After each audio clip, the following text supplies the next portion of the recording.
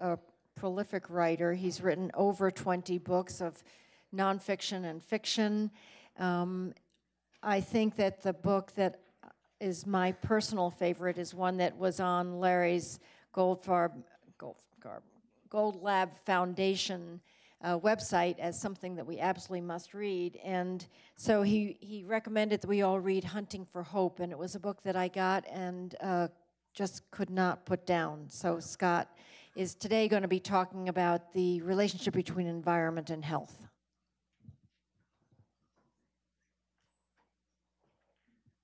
That last question actually is a superb transition, because the gist of what I'm going to say is you cannot have healthy organisms, human, bee, any organisms, on a sick planet. The World Wildlife Fund every 4 years publishes a World Wildlife Index based on detailed field studies by scientists who look at hundreds of species across the family of life. And between 1970 and 2014, in their surveys, the actual number of organisms, not species, organisms, across that representative sample decreased by 40% in not quite 50 years. 40% of the organisms, every sort, birds, reptiles, amphibians, mammals, disappeared. That's the background of what I'm talking about. We are aware of the protective and restorative power of nature in our own bodies, from our immune system to our microorganisms, microbiome. We are aware of nature as a source of medicines. Here are 5 pretty well-known examples: aspirin from willow bark, penicillin from bread mold, medicines for treating leukemia and Hodgkin's disease from rosy periwinkle. ACE inhibitors for treating hypertension come from the venom of pit vipers. And antiviral drugs for treating HIV/AIDS come from a marine sponge. And if that is not a potent argument for protecting all forms of biodiversity on the planet, I don't know what argument would be more powerful. But beyond the gift of medicines, well, one more example. Just last year in the journal Nature, scientists reported the discovery of a promising new broad-spectrum antibiotic derived from a common bacterium in soil. But beyond the gift of medicines, beyond the genius of healing that we come into the world with,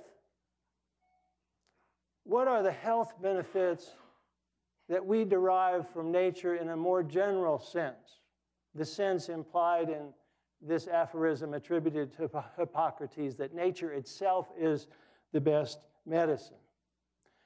In recent decades, researchers have conducted hundreds of studies documenting the beneficial effects of nature contact across a whole array of physiological and psychological measures: on blood pressure and heart rate, on levels of blood sugar and stress hormones, on the functioning of our immune system and our parasympathetic nervous system, on conditions such as anxiety and hyperactivity and dementia, and on mental stamina and mental focus. I have a handout, a few paper copies, but it will also be posted with this talk on the Gold Lab website, of 75 references to that body of research. It's a huge body of research. All I'm going to show you here and 3 short slides, are conclusions from 3 meta-analyses, that is, analyses that looked at a whole array of underlying studies and drew conclusions about their findings. The first one found that the effects of nature on mental and physical health have been rigorously demonstrated. The balance of evidence indicates conclusively that knowing and experiencing nature makes us generally happier, healthier people. Now, my granddaughter, our oldest granddaughter, who's 13, would hear that and say, well, duh. We all know that we like nature, that we're drawn to it and so forth, but the fact is that people will not spend money to protect nature. People will not spend money to bring nature into work environments, hospitals, unless they have data that show, in fact, it has a beneficial effect. Another review study, again looking at hundreds of underlying studies published in 2014, concluded those who are more connected to nature tended to experience more positive affect, vitality, and life satisfaction. And just one other example of a review study, also from 2014, fundamental conclusion, a harmonizing effect of nature, especially on physiological stress reactions, was found across all body systems. And stressors, stress reactions is just shorthand for anything that compromises any system in our bodies or in the larger ecosystem. One of the most influential studies in this field was published in 1984 by Roger Ulrich in the journal Science. It was based on the records of patients recovering from bladder surgery in a hospital in Pennsylvania. Patients in rooms on one side of the ward had windows that looked out on a brick wall.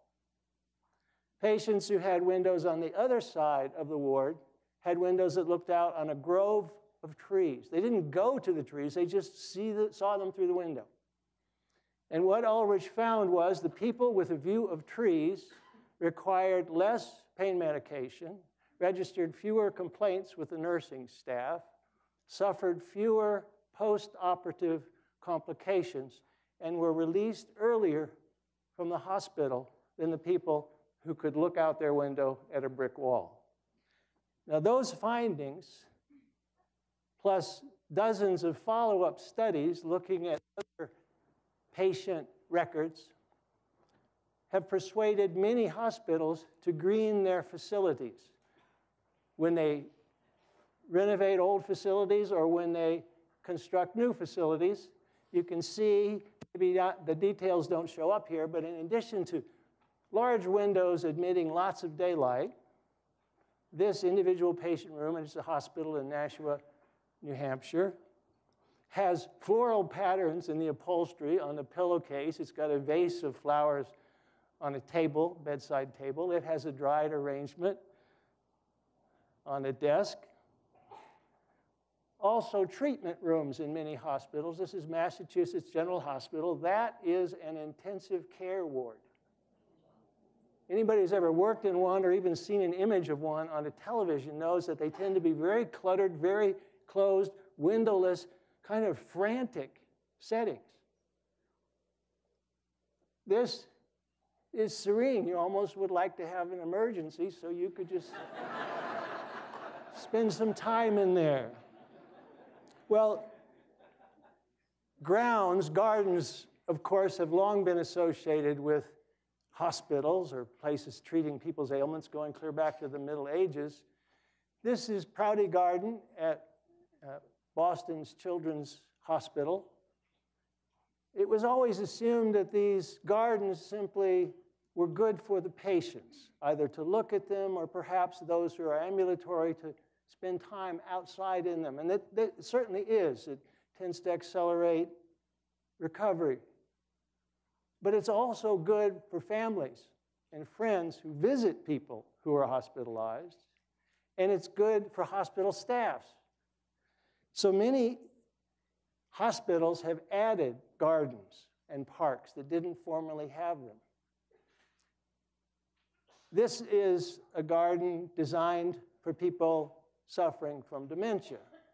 And one of the characteristics of such gardens is a rich array of sensory stimulation. So lots of textures, lots of colors, lots of fragrances. And it has the effect, the measurable effect of reducing anxiety, lowering the use of medications, improving concentration and attention on the part of the patients or the part of the people there, and also improving their appetite. Gardens designed especially for children tend to be built on be landscaped on a smaller scale with lots of nooks and crannies. And again, children who are recovering from surgery or coping with cancer therapies, chemo, and radiation benefit in measurable ways by having access to such a garden, as do the children who are at the hospital visiting a family member or a friend who's been hospitalized. Schools are also being greened on the basis of research that shows views out the window, daylighting, things as simple as that, views of nature out the window and daylighting. So things as simple as that reduce absenteeism, improve concentration, and enhance learning rates in measurable ways.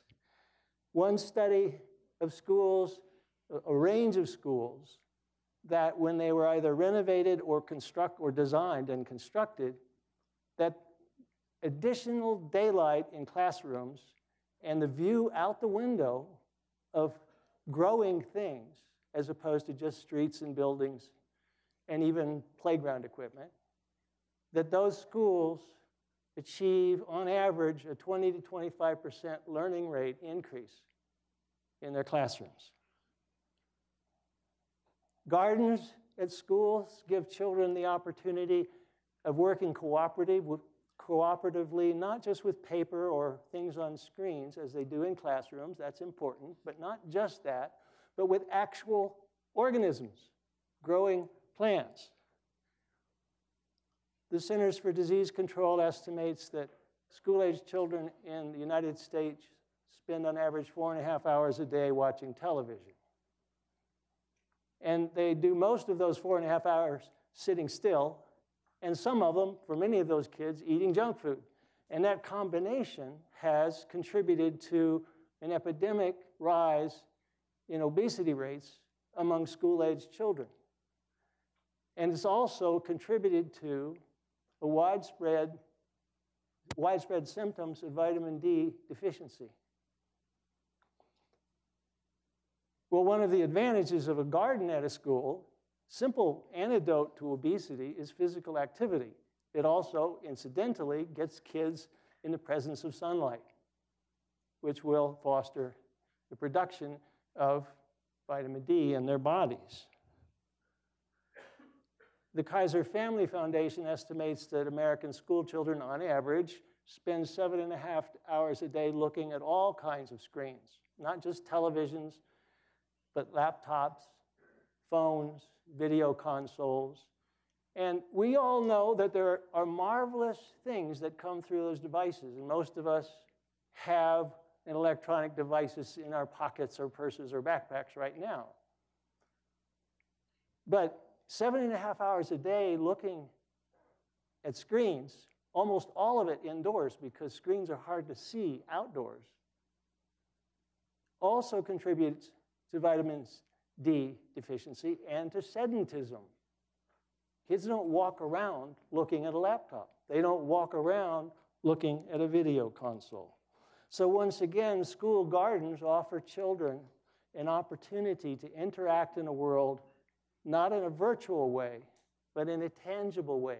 The root of the word tangible means to touch, that which we can actually handle, smell, taste, feel on our skin.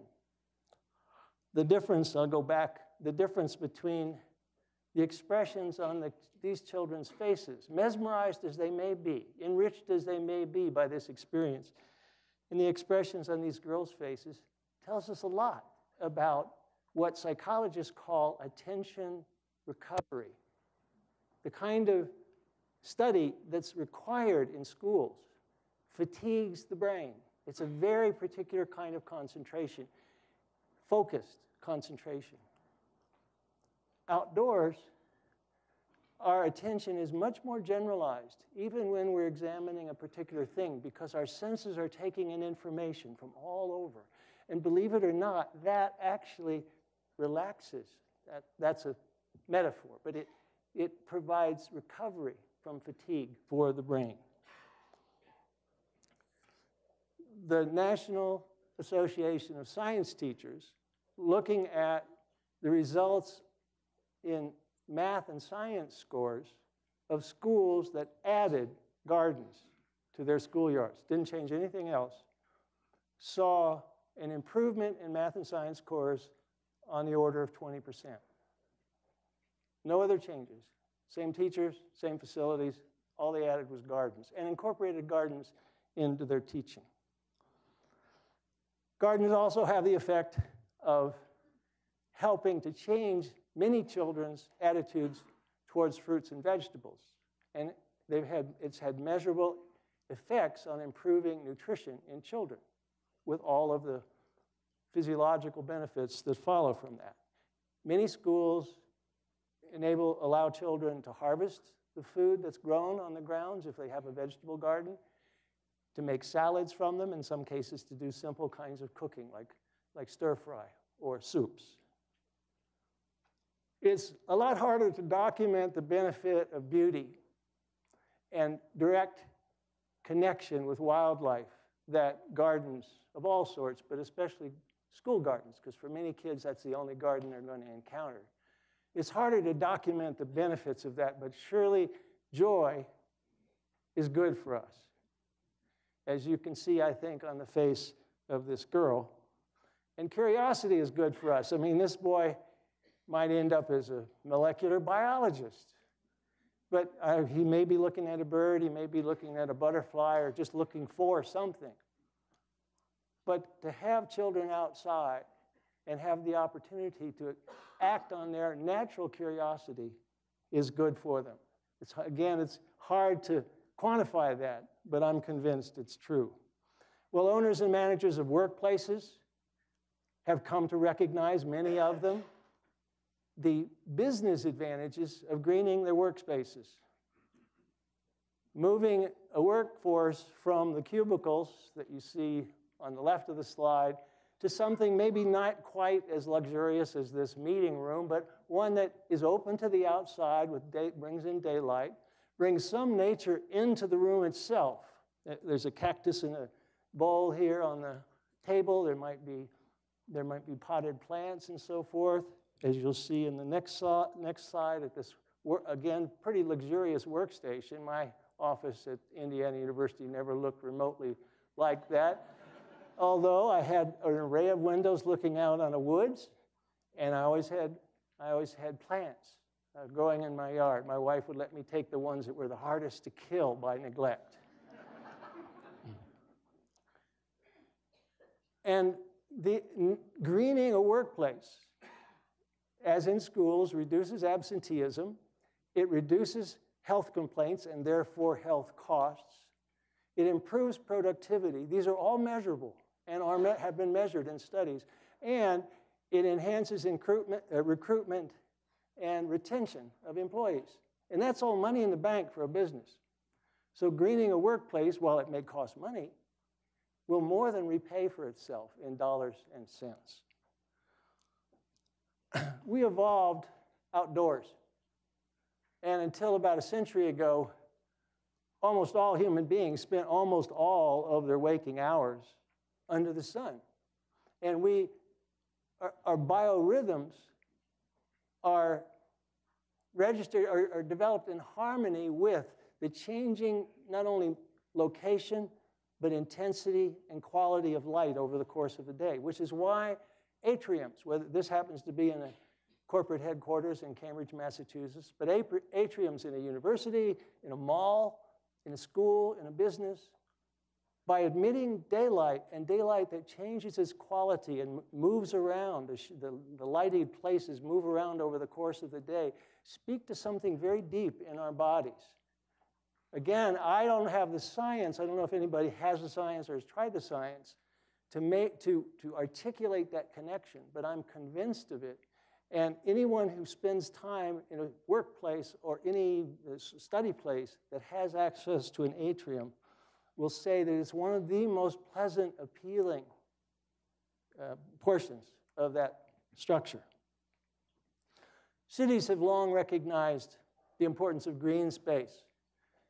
But as cities become larger and sprawl farther and buildings become higher, and there's more and more pavement, the green spaces become more precious. When the construction of a central park was proposed for New York City in the 19th century, there were critics who said, we shouldn't do that, it's a waste of money, it's a waste of space. But fortunately, the city fathers and mothers ignored the criticism, hired Frederick Law Olmsted and others to design it and construct it, and it ever since has been a treasure of that city for the people who live there and for those who visit. And it's a treasure in part because it offers an alternative to what the rest of the city is. The rest of the city is crowded. In the case of New York, it's got skyscrapers, it's noisy, it's dirty, and it has very little that's alive other than people and Norway rats. The park offers an opening to the sky, day and night. Clouds, weather, rain, stars. It offers lawns like this one, but it also offers water features, trees, and places for people to gather in an informal, easy sociability, conviviality. There's no more open space in New York City, but recently in 2011, in fact, the city opened what's called the High Line Park, which you're looking at there, which was constructed on a disused rail spur, almost not quite 1.5 mile long rail spur, which they planted to grasses and wildflowers, which immediately attracted butterflies, birds, other insects, and people. And I've not had a chance to go there yet. I'm eager to do so. Maybe some people in the room have had a chance to visit it. As at schools and at hospitals, green spaces in cities invite and offer the space for exercise and exposure to sun and now all that good acquisition, development of vitamin D, but also places where people can come together in a non-competitive way to occupy the same space. They're not jostling for space on a sidewalk. They're not jostling for customers in stores. They're simply together doing something, in this case, a yoga class, I'm guessing, doing something together in a peaceful and mutually pleasant way. Even a small pocket park like this one offers a refuge from the noise and the hustle of the city. And within 5 minutes of sitting down in, strolling around in, or lying down on the grass in such a place, within 5 minutes, your blood pressure goes down, the level of stress hormones in your blood go down. It's all measurable. And all of that is good for our health. And it's one of the reasons why people are drawn to these spaces. You feel better after having been in them. Just a couple other bits of print. I'm not going to inflict too much more of them on you. But this was an article published in the Proceedings of the National Academy of Sciences in 2013. And the takeaway is it's written in the kind of language, I guess, that scientists have to use in order to impress other scientists. The gist of it is we need, biologically, contact with dirt and plants in order for our immune system to know what planet we live on. It regulates our immune system to come in contact with the microbes that we have co-evolved with.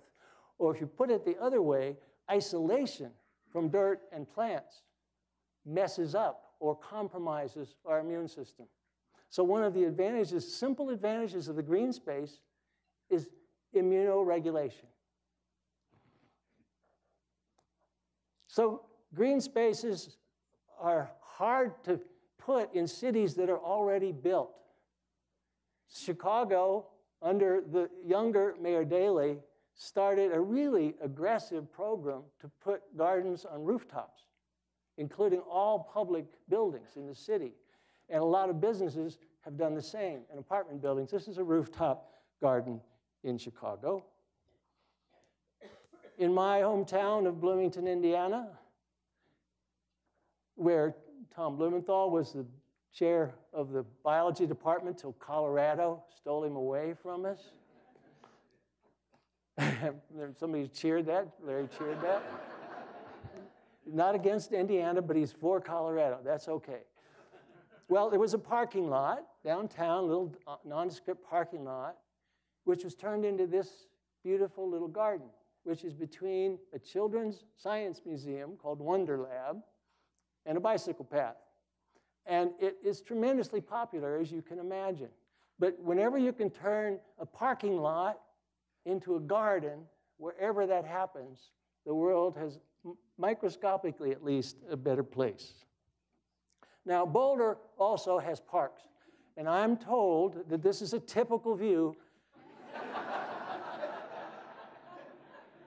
in a Boulder park. I can't testify to that because I haven't had the time to get out and look, but I'm told that's a typical site. This, I'm also told, and I think it's more plausible, that these are folks tubing on Boulder Creek, which I would love to do when I get the chance.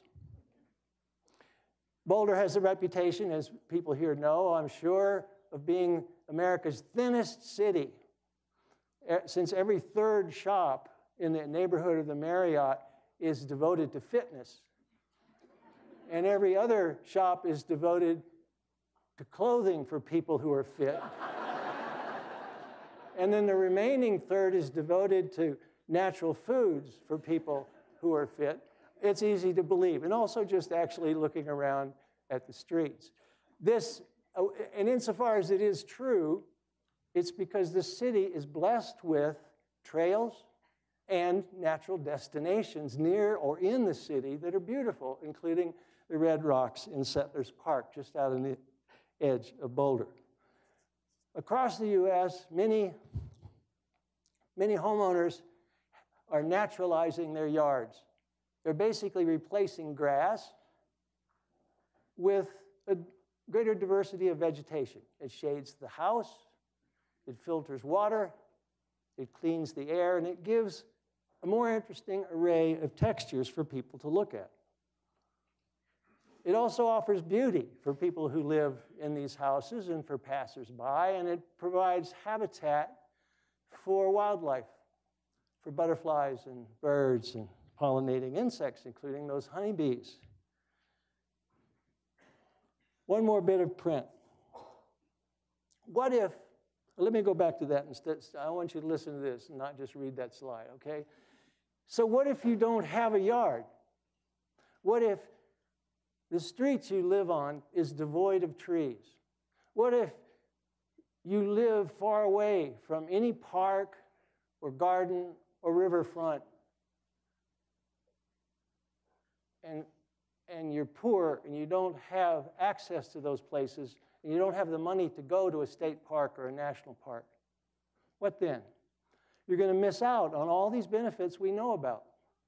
We know about that, studies show that proximity to green space boosts the immune system.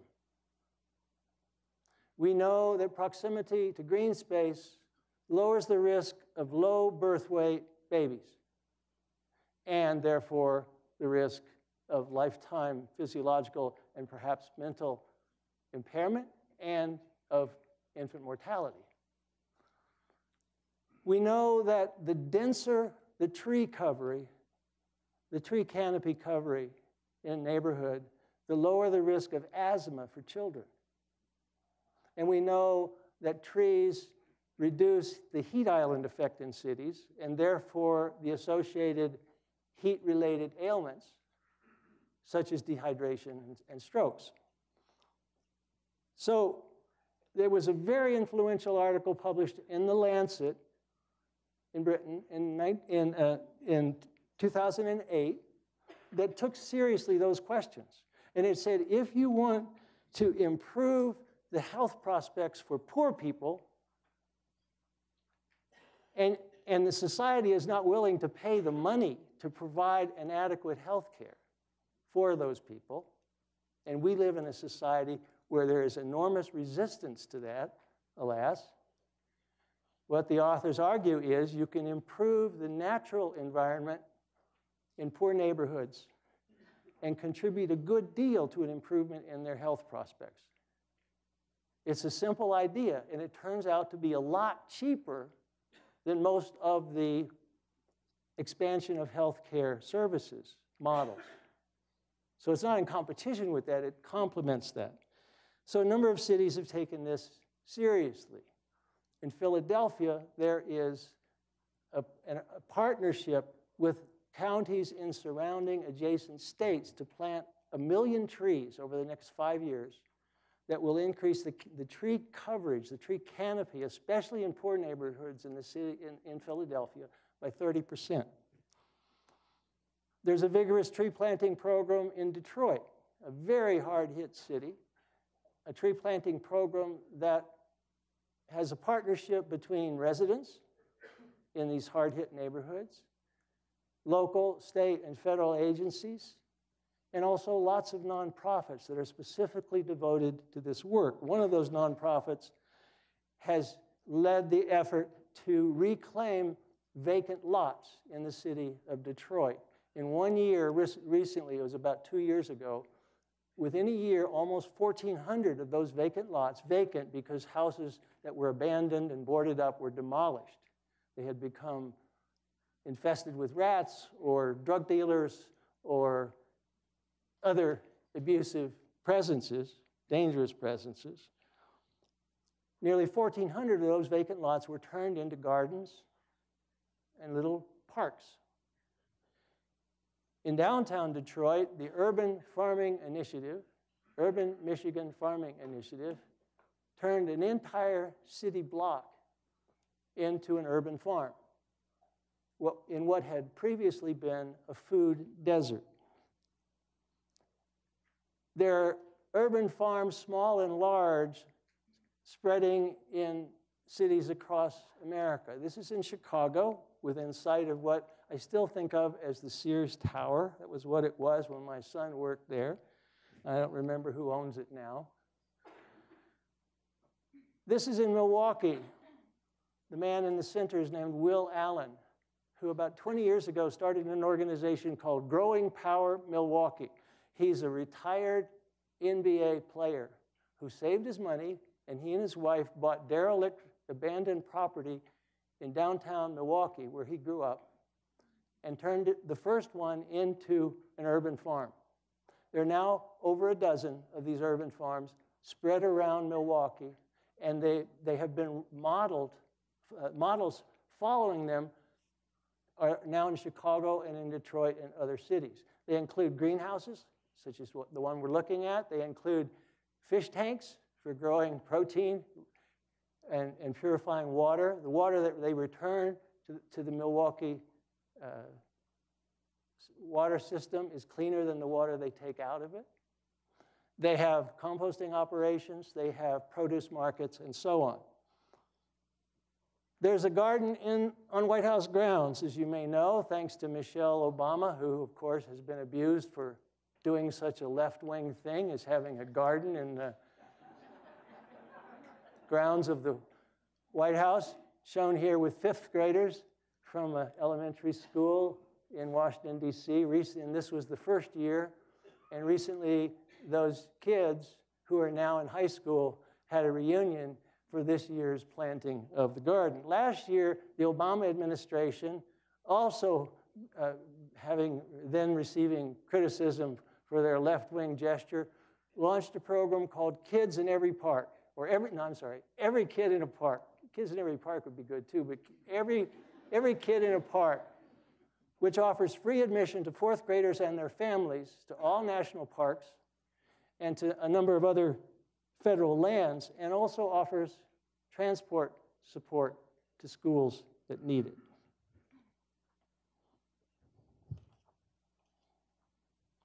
The produce from these urban farms and community gardens and growers living near cities is sold in farmers markets coast to coast. And I know many of you patronize such markets. The Department of Agriculture estimates that 20 years ago there were about 1,500 of them. 1,500 20 years ago. There are now almost 9,000. This is a growing phenomenon for a number of reasons. More and more people recognize the greater preferential taste of fresh produce, but also the greater nutritional value. They also recognize that it's beautiful, that this unpackaged, unprocessed food, as it comes out of gardens, is beautiful. These markets connect us more closely to the soil that ultimately feeds, along with marine sources, feeds human beings planet-wide. These few inches of soil, and maybe in some places like Iowa and northern Indiana, a few feet of soil. But all of our food comes out of that thin stratum.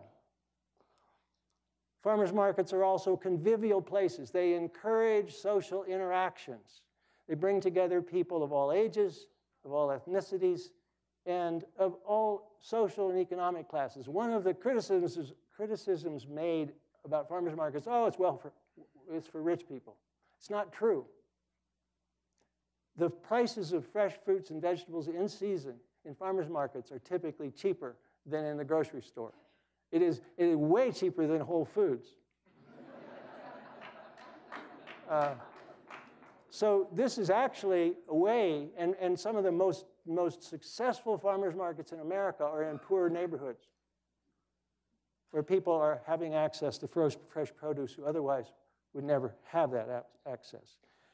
I'm going to just speed through a short sequence now about a discipline in which nature is used by people who are trained professionally to prescribe particular nature encounters or activities for particular conditions. For people with mobility impairment, this girl's at the garden of the Shriners Hospital for Children in Chicago.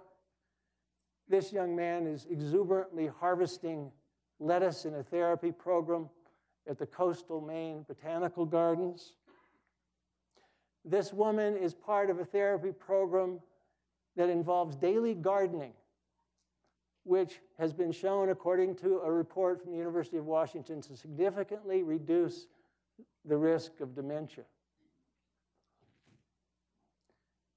And those who have dementia are receiving palliative care through horticultural therapy that reduces levels of anxiety, lowers the uses of medicine, improves concentration and attention and appetite. Horticultural therapy is being used in prisons. This one is in Florida. It's a hydroponics facility.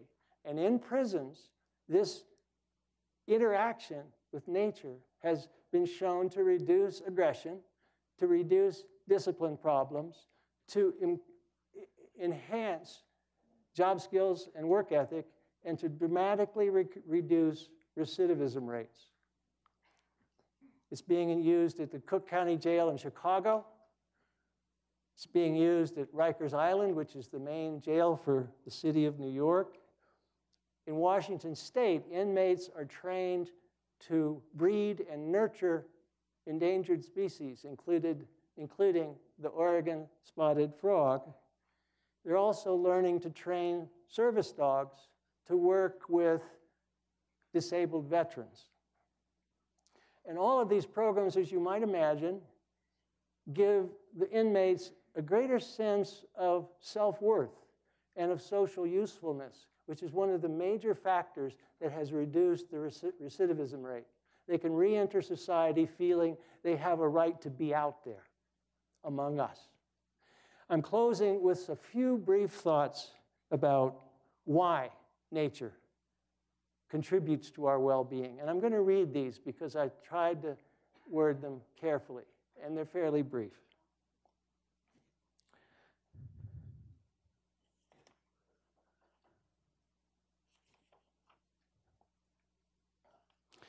We have created a stress-filled way of life, and nature offers a respite from the crowds, schedules, noise, haste, and information overload. It also offers us earthy smells, sunlight on our skin, the feel of wind on our faces. During more than 90% of our evolutionary history, humans were hunter-gatherers. Nature was our home. Most indigenous languages don't even have a word for nature. It was simply the world. Our rituals and lore and stories are filled with animals, plants, mountains, rivers, and stars. Our senses are primed to respond to the natural world. We take it in with every breath, every bite we eat, every drop we drink. We co-evolved with other species, including microbes in the dirt on this child's hands. Among those microbes is Mycobacterium vaccae, common in soil, which triggers release of serotonin, a neurotransmitter that lifts our mood and speeds up our brains. As one who has always loved to dig in the dirt, I was delighted to learn of this helpful microbe. We like nature. It fascinates us, amuses us, intrigues, and entertains us. The distinguished biologist and entomologist who's already been mentioned, Edward O. Wilson, has called this innate affection for living things biophilia. We share a kinship with all other living things. In fact, our bodies are ecosystems containing thousands of mutually dependent species.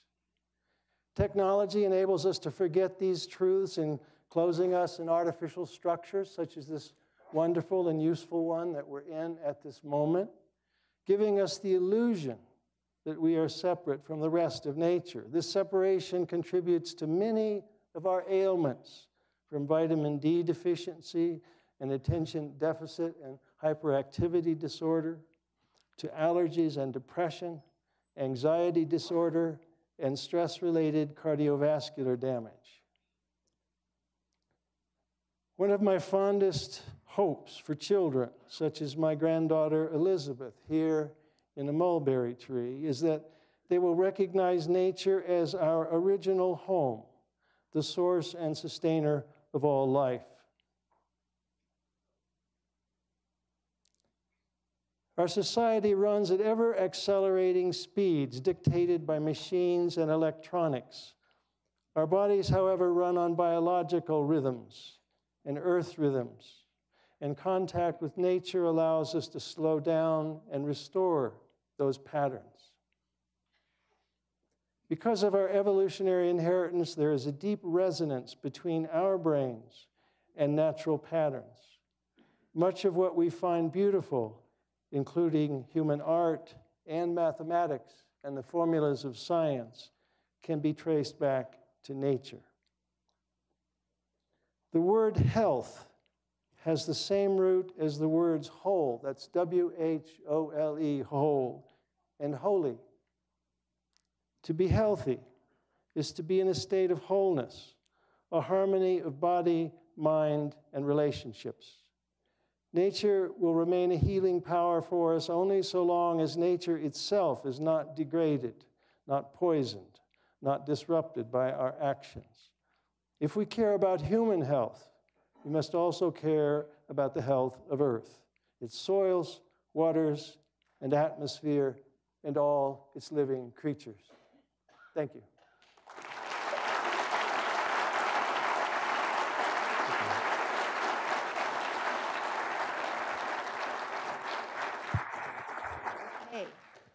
there's time for a few questions. I don't see it. Okay, good.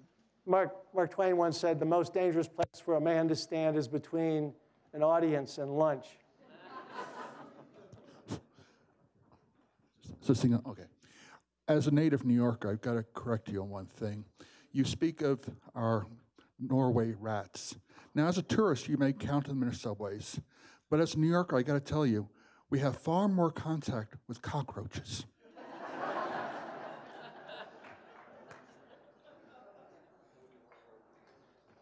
Other questions over here?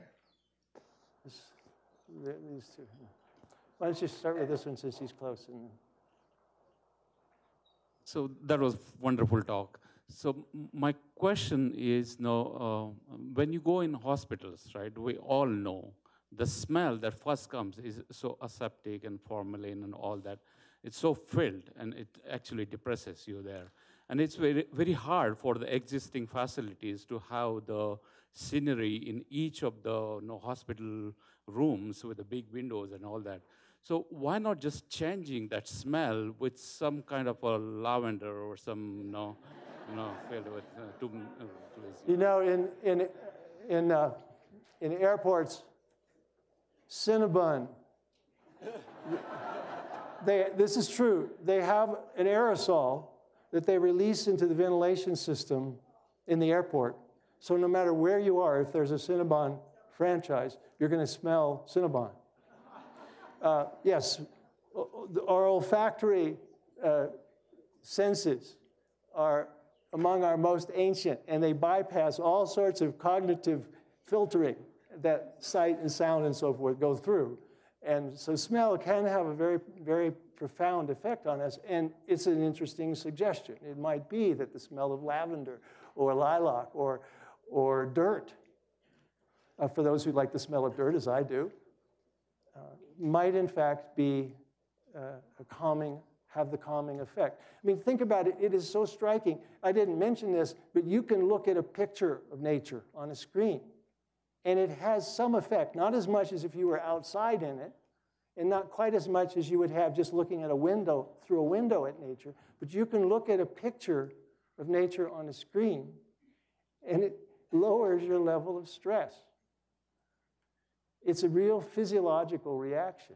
And so anything that could be done, even within hospitals that can't afford to tear down a wing and rebuild it, but it might have to do with what's on the walls. It might have to do with instead of entirely white starched sheets, maybe something that had a floral pattern in it. I'm just throwing out those suggestions. Try it. And then ask patients how they felt about it. I have a very similar question to what you just said, really. And Scott, that was lovely. It was really inspiring. But so much of what you talked about was smaller than trying to preserve wild nature. Yeah. Okay, pocket parks. Yeah. And gardening and floral prints in the hospital rooms. Yeah. And I was reminded by our New Yorker friend that not all contact with nature reduces stress. Okay, I don't really like snakes. I'm not that big on cockroaches. Yeah. Can you tell us a little bit about what the characteristics of the things that are helpful versus the ones that are perhaps more, or how can we do this in a way that's going to support a planet of 10 billion people, mostly in urban areas? How do we do this? Excellent, enormous question, and this is the last one. So when I stop speaking, you can go eat. And I can't give an adequate answer within the reasonable space. First of all, nature includes tornadoes, hurricanes, cancer. I mean, I know all that stuff. And if you're sitting there in the audience saying, well, he's only talking about nice nature. Cockroaches tend not to kill us. They can spread disease, but tornadoes kill us. Earthquakes kill us. Landslides kill us. And ultimately, nature's going to get us back, right? So we have amazing systems in our bodies, and as do other organisms, to sustain us over time, but not indefinitely. That's why we have doctors, right, and medicines and so on, and that's why ultimately we die. So nature, of course, there's a sense in which nature is everything. I spend most of my life as a writer and public speaker talking about climate disruption, biodiversity extinction, and all those big-scale changes that humans are imposing on our planet, and not just on our species, but all the other millions of species. So I know and think about those things all the time. In some ways, my career has been an effort to figure out how many different ways I can talk to different audiences about why we ought to take care of the Earth. Right? It's so patently obvious to me that we ought to take care of our home planet that it's difficult for me to put myself in the mindset of somebody who says, why do we need an Endangered Species Act? Why do we need an Environmental Protection Agency, for Lord's sake? It cuts into profits. I can't get in that mind.